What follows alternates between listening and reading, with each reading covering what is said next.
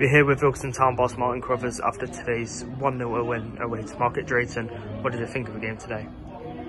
Absolutely gutted with the 3 points. To come away anywhere and win 1-0, before any game as a manager, coach, you'd certainly take that.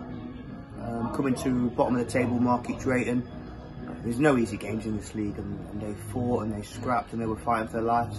It was a difficult game, and to be honest, we were bang average. We got the goal just before half time, great ball in from Billy Bennett, and Wellesley, a great header at the far stick. I thought although we dominated the first half, plenty of corners and free kicks, we just couldn't apply that finishing touch.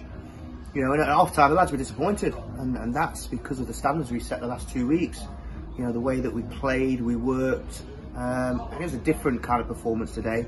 The wind was horrific, really difficult conditions, and at half time I said, look, I know you're disappointed, but we've still done well. We're working hard out of possession, and it's just decision making, and go out in the second half, start well, and first minute of the second half, Ross Durant pulls off a great save one-on-one, and it's just things like that get you 3 points. But the togetherness, the die hard, putting bodies on the line, defending for their lives, it's critical.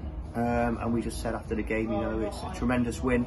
Some lads are saying, well, we didn't play well. No, don't worry about that. You can't play well every week, but when you can come away and play, not up to your potential, it's a sign of things to come, and results have gone our way again today. So, we're just going to keep going, try and keep winning, from now to the end of the season, and see where it takes us. 3 wins from 3 now, 2 being away, 1 being at home, conceding only 1 goal. How important is that for you? It's huge, and we say before the game, if you don't concede, you've always got a chance.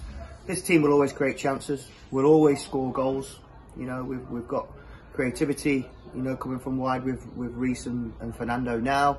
Our set pieces are excellent, and we've got Wellesley and Cole Lambert who can score goals. So it's critical. Ross, Billy, Fence, Magsy and Fabs have been magnificent.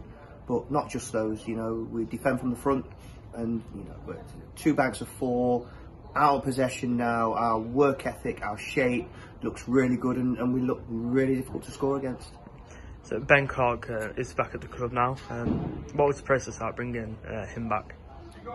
Ben, I've been trying to sign Ben for the last couple of seasons. I wanted to take him to Corn for whatever reason, it never happened.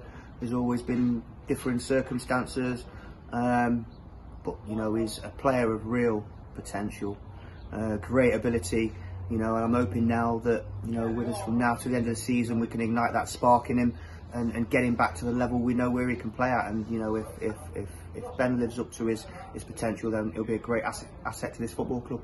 Finally, going into next week's game, what are your thoughts? Nothing changes. James Cullingworth is away on a pre-arranged holiday, so we're going to have to make an enforced change for that. We don't want to change the team, but it's another opportunity for somebody to come in and stake a claim for a place. We'll just keep doing what we're doing. We'll train hard Tuesday, Thursday again.